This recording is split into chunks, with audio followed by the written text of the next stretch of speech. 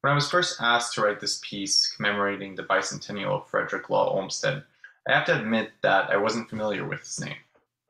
But after learning more about his life and his work, it became very clear to me that he had a huge influence on the lives of American city dwellers, uh, really for the better, and he was a huge visionary.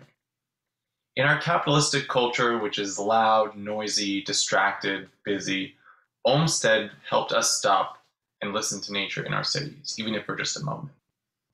I want to thank Nell Shaw Cohen, Landscape Music, and the participating ensembles for inviting me to write this piece, which for me was an opportunity to listen as well. It draws inspiration from Olmsted's home and office, Fairstead, which is in suburban Boston. It's about a lot of different things: stillness, contemplation, sound, and even the creative process itself. Olmsted's designs emphasize letting nature be itself, so to speak. And in this work, I'm hoping to do something similar with sound.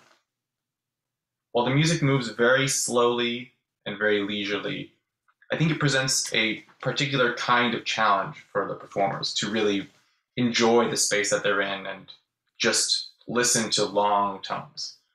Um, and, so in that sense, it's virtuosic just in a sort of different way. I hope that this challenge is something rewarding for the musicians and for listeners alike. And, I believe music like this can help bring us a sense of peace and tranquility in these times that we're living through.